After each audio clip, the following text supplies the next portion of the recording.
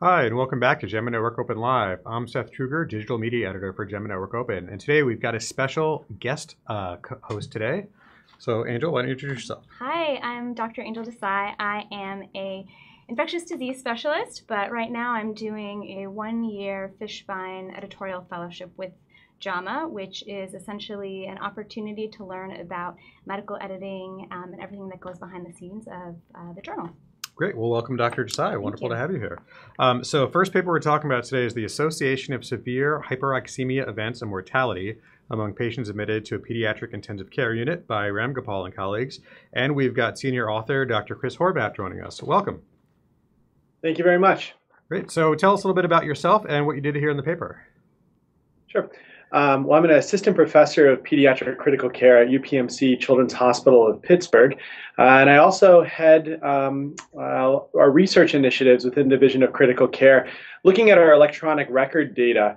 And we have a growing repository of EHR data for now 10 plus years of pediatric ICU encounters at our institution.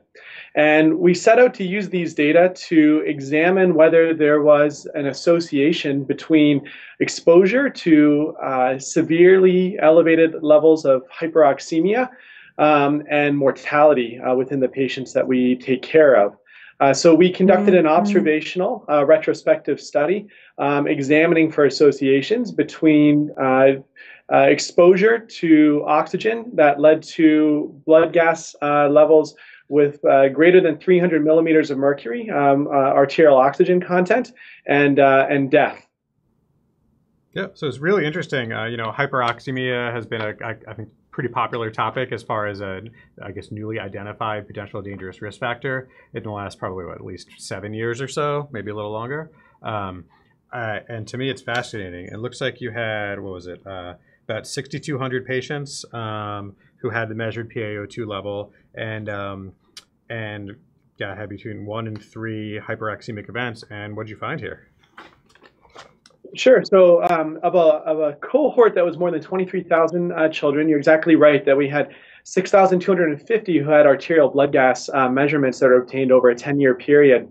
And we looked at a couple of things. We looked at, one, if any exposure at all to oxygen that led to an arterial oxygen content greater than 300 millimeters of mercury was associated with mortality. And then we looked to see if there was a biologic gradient or a dose response, meaning did the odds of death increase with increasing exposures to severe hyperoxemia? And then we did both of these analyses adjusting for the magnitude of organ dysfunction using a modification of the Pediatric Logistic Organ Dysfunction Score 2 that we constructed entirely from the electronic data that we have available. And what we found was that in univariable analysis, there was an association. Patients who had just a single exposure to severe hyperoxemia were at increased risk of dying during their hospitalization. And then we actually found a stepwise increase in death with additive exposures to severe hyperoxemia. And this held true after we adjusted for a measure of organ dysfunction that we actually calibrated to our institutional outcomes across the 10-year cohort. And I really thought that this dose response is very interesting, and I wanted to ask you just whether or not the idea behind this was sort of the more values that a patient had to do with, or was a predictor of potentially if the children were sicker, for example, if that was sort of a marker for that. Sure. Yeah, so one of the advantages of having these large repositories of electronic record data is that we have the opportunity to gain insights to our clinical practice that might allow us to modify things moving forward, or at least offer avenues for additional study. But there's limitations to observational data as well. So the rationale for evaluating whether a dose-response relationship exists was that it was one step closer to examining whether there's actually a causal relationship between hyperoxemia and mortality. However, there's clear limitations in that just by the design of the study, in that it is observational data. So it's impossible to completely disentangle whether those patients were exposed to high oxygen levels because they were sicker, or were they made sicker because they were exposed to high oxygen levels? And that's a question that's going to need to be answered with a prospective study design. Yeah, teasing out this sort of stuff is always fascinating to me in these bigger observational studies. You know, one of the things I found really interesting was how the overall PICU mortality rate was about 2%, but in the patients who had PaO2s measured, the mortality was 3 times higher, about 6%, which just shows you that people, you know, kids who are sick enough to be in the PICU and then also get the ABGs are definitely going to be sicker than other kids. That's exactly right. You know, we only place arterial lines when patients are in the sicker end of the spectrum of those that we take care of, because there is an invasive element to our arterial line placement. So as you stated, those patients were at higher risk of death anyways. But to account for that, we did use this measure of organ dysfunction, and we're able to, again, calibrate it to the illness severity that we see at our institution, so that we had well-matched observed to predicted mortality using this measure of illness severity. And even after adjusting for that measure of illness severity, we're still seeing a relationship with oxygen level. So that may mean that hyperoxemia again is causative, or it may simply mean that it's confounded by some other factor, such as clinicians' assessment of the severity of illness that's not completely captured with the organ dysfunction score. So it's certainly an area worthy of future study.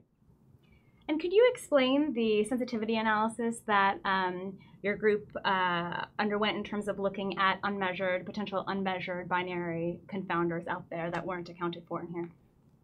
Sure. So again, because these are observational data, we wanted to get at just how strong was this relationship that we were observing with our primary analyses. So we conducted a sensitivity analysis where we essentially looked at what would an unmeasured confounder that we did not incorporate into our current models have to look like, so that we no longer saw a significant relationship between oxygen exposure and mortality. And so what we found was that for an unmeasured confounder with an odds ratio of 2, which would represent its effect size, would need to be present in 37% of the encounters of severe hyperoxemia and 0% of those without, in order for our result to no longer be statistically significant. And we comment in the discussion that that could mean that there's potentially a single confounder that we didn't account for, although we were racking our brains and couldn't really come up with one. But we admit that this could be an aggregate of other factors that are common across an entire ICU stay that's represented in the sensitivity analysis. And so, again, I think that there was this, our findings certainly made us pause and assess the potential deleterious effects of oxygen exposure in our patient population. And we are careful to state that, I think the safest approach when you're caring for critically ill children is likely to target appropriately physiologic levels of oxygen based on our results so far. But there are certain subpopulations where there have been signals in other literature, such as traumatic brain injury, to suggest perhaps there's a benefit in some patients for supratherapeutic levels of oxygen. And so we can't draw too firm of conclusions at this point, but are certainly eager to study it in more detail and in different designs. Yeah, absolutely. And that was a perfect segue. A few weeks ago on Twitter, one of my Twitter friends, S. Pyogenes, sent me these tags that someone had sent him where they would hang on their oxygen tents or their oxygen trees to target SpO2s to target patients at. So we'll show the picture here. And it's one of those things where, again, we don't have amazingly perfect data in RCTs that show this stuff works, but just to kind of, say, what, this is a patient I wanted 92 to 96, put it on there. Anybody who's in the room looking at the monitor, adjusting the oxygen, that targets for you right there, instead of just like, I don't know, we should give them oxygen, but not too much. Yeah, that's right. Yeah, I think it potentially reflects the need for precision in everything that we do. And oxygen is, again, the most widely used therapy in the intensive care unit. And these data would suggest that, we need to not take it too lightly when we're using it. Yeah, absolutely. Yeah. Anything else? Yeah. All right, great. Any final thoughts? No, I think there's a lot of opportunity for further investigation here, and we're looking forward to different avenues of research that these data have opened up. Great. Absolutely. Well, keep up the great work. Thank you for submitting the paper to JAMA Network Open, and thanks for joining us today. My pleasure. Okay. Great. Well, moving on to our next paper, we're going to talk about the prevalence of deep surgical site infection after repair of periarticular knee fractures, systematic review, meta-analysis from Norris and colleagues. So, Dr. Desai, tell us about the paper a little bit. So this was a systematic review and meta-analysis, and essentially the authors looked at a couple of questions, but the main question was, what is the prevalence of deep surgical site infections in the setting of a periarticular knee fracture? And they found that their estimate ended up being about 6%. And if you look at the literature right now, a lot of these are based off of observational studies, and so the prevalence is really kind of all over the place. And so this was kind of a nice targeted number. And they found, in addition, that about 2.5% of these infections were actually associated with septic arthritis, and so infection of the interarticular space, essentially, or the joint. And so, a couple of other things that they ended up looking at were some of the risk factors that were associated with developing an infection, and there's a nice list of them there. And figure 3, I think, kind of breaks down the different risks. And as an infectious disease person myself, I appreciated them, particularly if you look at open fractures and compartment syndrome, which is something that we don't always think about. Yeah. This is one of those things where I love it, where I hadn't really ever thought about it out loud, but it's always nice when results kind of resonate in a plausible way in a study like this. And we saw in figure, there were a couple other things. It was smokers, diabetes, and men who had higher rates, but the biggest risk factors were compartment syndrome, like you said, with the odds ratio around 4 or higher, and then deep surgical, the open fractures, which makes sense. I mean, that's totally intuitive. You open up, you have bone breaking out of this place where it's supposed to be in contact with the outside world. If I can see your bones with visual spectrum light, that's usually a bad day for a couple people. So, that's rough stuff. I was also just really impressed methodologically. Most of the time when I see observational systematic reviews and meta-analyses, there's, like 6 or 8 studies in it. They had 117 different studies, which covered, 11,000 patients, which is pretty impressive. Absolutely. So especially since this isn't an intervention, this is, they're showing us prevalence here. This data is really useful. I think we're really indicative of what the burden of the problem is. Definitely, absolutely. It was nice to see sort of a number that was associated with it. Of course, I think that it's everybody, but clearly that's not the case. Right, because you see the needles, not the haystacks. Exactly. Right. And I think the other thing that I appreciated is that they also looked at again, this is a bias of mine, but they looked at the microbiology as well, and they found that the majority of infections were MRSA methicillin resistant Staph aureus and methicillin sensitive Staph aureus, which I think really makes sense intuitively.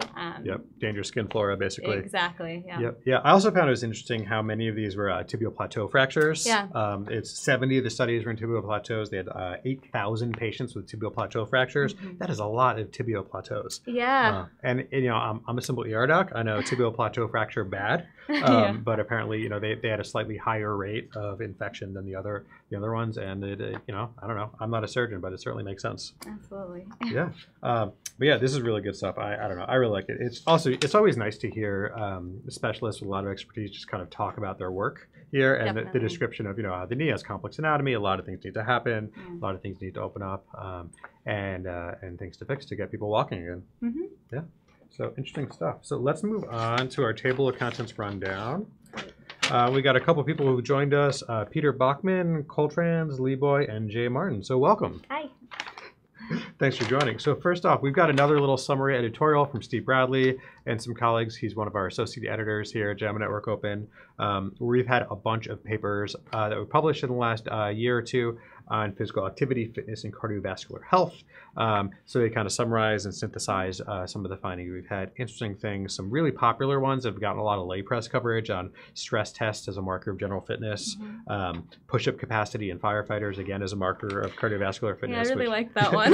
everyone likes news about firefighters. It's I always know, and I was surprised that they could achieve 40-plus push-ups as well. Firefighters, they have to do a lot of stuff. They got to carry around the big tanks and stuff. I mean, I've never put on a firefighting suit, but I've scuba dive a little bit. Those tanks are big and heavy. You gotta, As someone that can barely do one push-up, I was very impressed.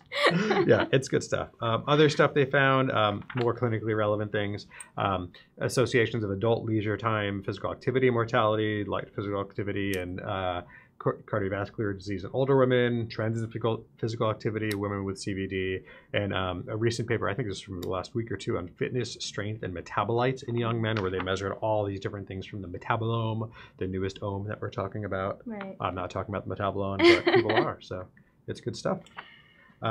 Next up, you want to talk about measles? Yeah. So this was a study that I was really interested in, of course. But essentially it was an decision analytical model. And so they looked at a population, a synthetic population in Texas, using the 2010 US Census, and simulated measles transmission in a Texas population using vaccination rates that they had obtained from 2018 school districts and schools.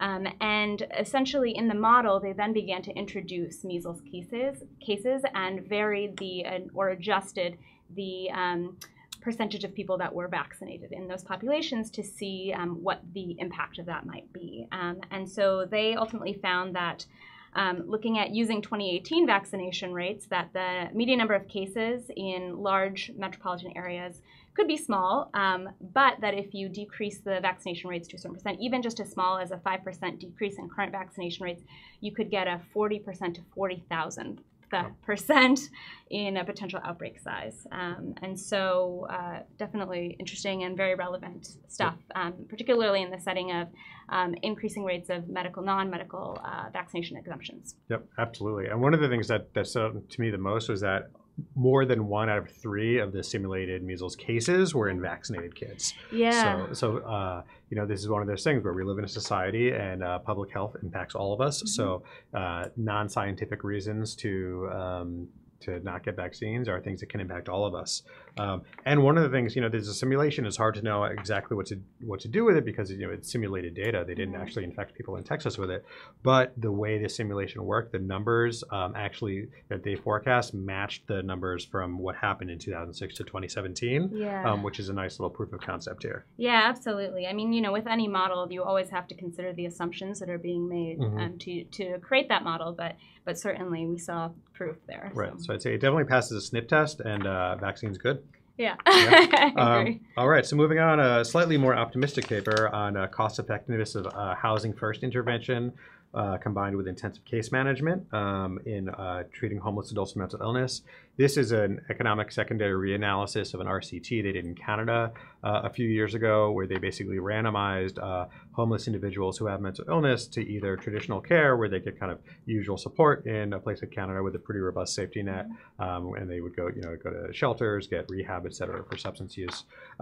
But the intervention group actually got rental assistance, help finding housing. It was pretty robust stuff. They could get housing of their choice. They got case managers, where the ratio was, I think, was each case manager had 17 homeless individuals they were helping.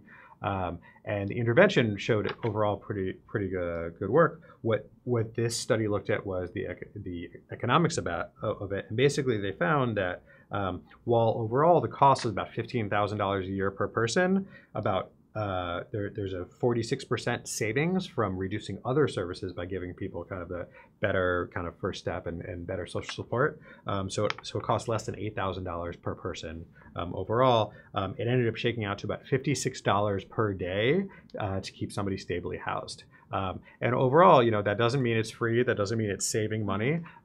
But from as far as social interventions go, that certainly seems like a bargain to be able to keep people off the streets for less than $60 a day.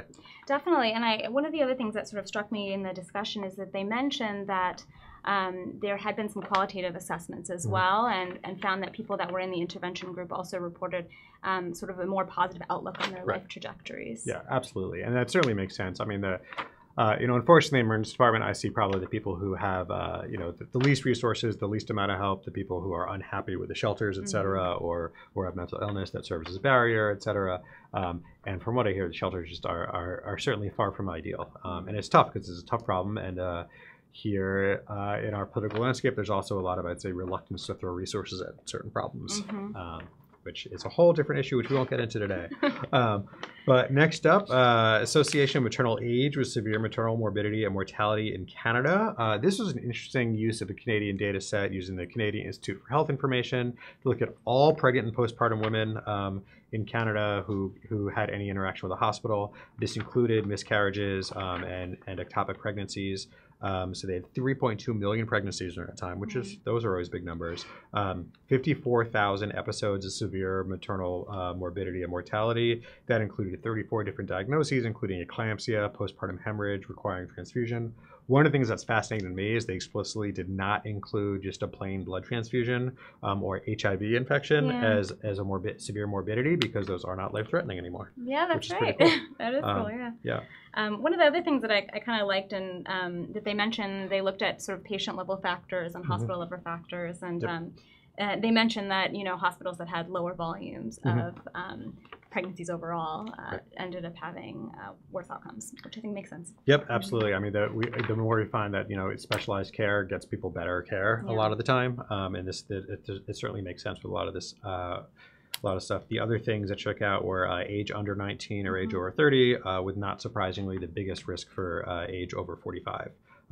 One of the things that was probably a little, I'd say, pessimistic from their data was that there was a 10% increase in severe morbidity and mortality from their first year to their last year of this study, which I don't know what that means. I have a hard time believing that we're getting less good at taking care of pregnant women, and my guess is that it's probably more of a marker of age of pregnancy going higher, or traditionally higher risk mothers being more likely to be pregnant, I guess. Yeah. I don't know. Potentially, yeah. I'm just making this up, so who knows? Makes sense to me. Right. All right, next one up. This was an interesting one. Association of restless leg syndrome with suicide and self-harm. Yeah. Very interesting. Yeah. So they used TrueVan market scan data, looked at people who were diagnosed by their docs with the restless leg syndrome from 2006 to 2014. They had 24,000 specifically non-pregnant people with restless leg syndrome. They matched them to 145,000 age and sex-matched other people in the database who didn't have pre-existing suicide attempts, self-harm, CV, cardiovascular disease, or cancer. Only found 120 cases of suicide or self-harm, which I guess that's good news, but there was an adjusted hazard ratio of 2.7 for restless leg syndrome. And again, we have no idea what that means, whether restless leg syndrome is a result of or associated with psychiatric disease like suicide that leads to suicide and self-harm, or if people are literally, being driven to self-harm from having their symptoms. And they adjusted, I think, in this even for depression and comorbid conditions, right? And they still found this association, which was pretty interesting. Yeah, and it was interesting to me. I'm not a methodologist, but they did a couple different adjustments, and when they did more adjustments, the association got stronger. Yeah, I know. So it's interesting. It's a hypothesis generating. Yes, exactly. All right, you want to talk about the last one? Sure. So this last one, development and implementation of a hands-on surgical pipeline program for low-income high school students. So this was really interesting. This was a mixed method study, and they looked at introducing a summer pipeline program focused on surgery and exposing surgical techniques or educating students in high school on surgical techniques. And these were primarily in underrepresented groups. And they first did a local needs assessment, and then they partnered with a STEM pipeline program to develop these workshops. And they did a pre and post sort of curriculum survey and found that after being exposed to this program, that there was more reported self-efficacy, more understanding of healthcare pathways for these students. Yeah, and this stuff's great. First of all, the name is fantastic. The Summer Math and Science Honors, or SMASH Academy, which is always I always like a good acronym. Yep. The thing that to me is so great about this is there's so many things that need to happen for somebody to basically to get into med school. You need to not only do things like do well in college and take the right courses and take the MCATs, but you need to know how to do these things. And before all that, you need to see it as an achievable goal. I was very lucky. I grew up in nice suburbs. My sister married an ER doctor right around the time I was starting residency. This was the kind of stuff where it was clear to me what the path was and that the path was there. I've seen both where I went to med school and where I did residency had also reached out to their local communities to try to, encourage underrepresented minorities and other less privileged groups to get in the pipeline early. And so to see programs like this, and this one's out of Stanford, which is great because, Stanford's a wonderful, beautiful ivory tower that does some, leading edge research and things like that. But there's lots of less privileged people in the area. And also want to give a shout out to the senior author, Arden Morris, who's an associate editor at JAMA Network Open also. So always got to see it. One thing I did notice with that study, one of the questions I think was looking at sort of what people's feelings were surrounding med school, and I was sort of disheartened to see the crushing financial debt being one of the factors that made people a little bit worried. Yeah, it's tough, and I think that's one of those things where obviously it would be better if doctors didn't need to take on so much debt, but we overall do really well. Yeah. And the debt, I've got, I'd say, for where I am in my career, and for I basically got all of my med school paid. I'm paying for it now. Still, it's all debt. It's all manageable. It's something we can do. Doctors do very well. We've got an amazing amount of career security that a lot of people don't have to make a fair amount of money for a very long period of time and get to wear pajamas to work most of the time too, which is very nice.